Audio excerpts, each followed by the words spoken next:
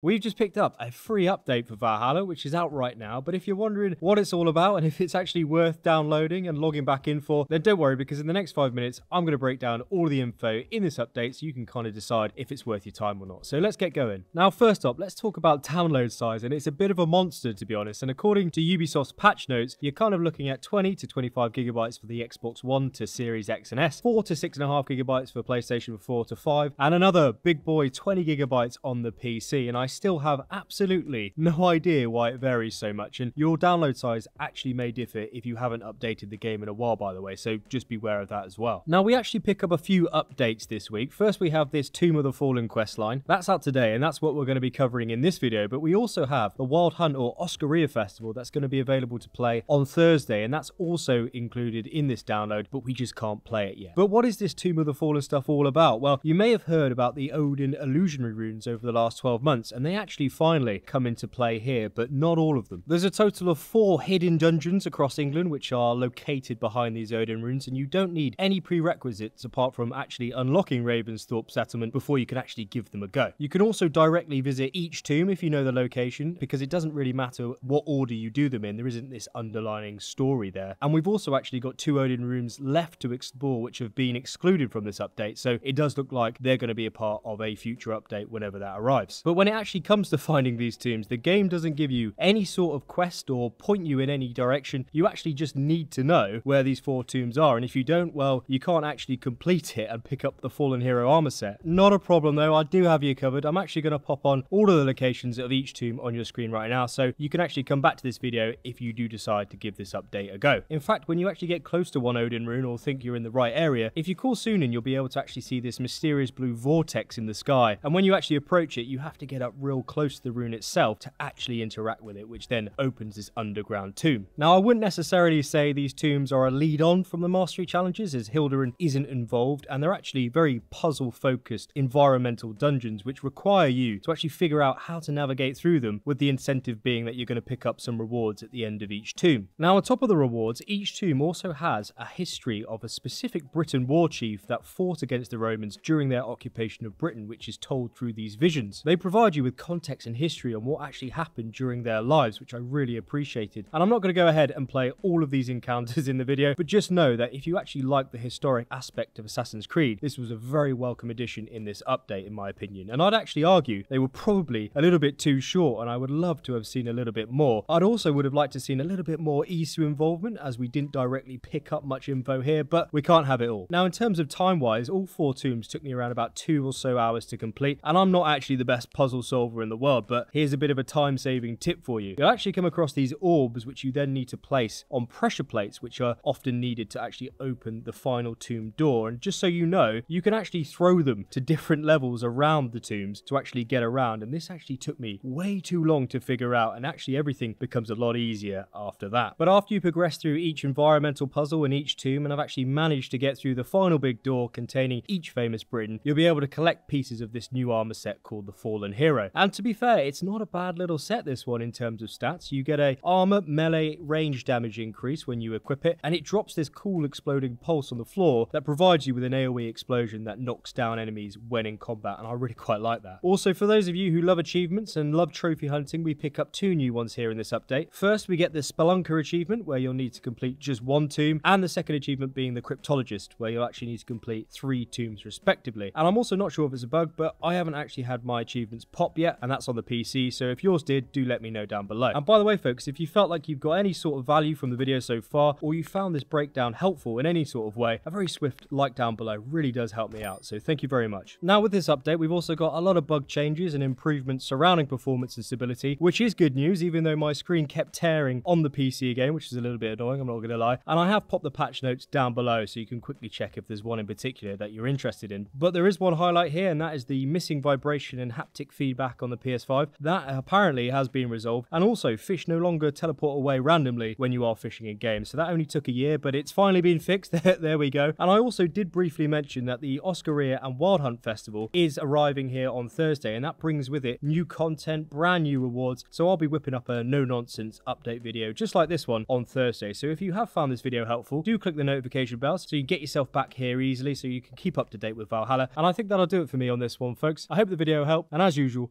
coffee's on me.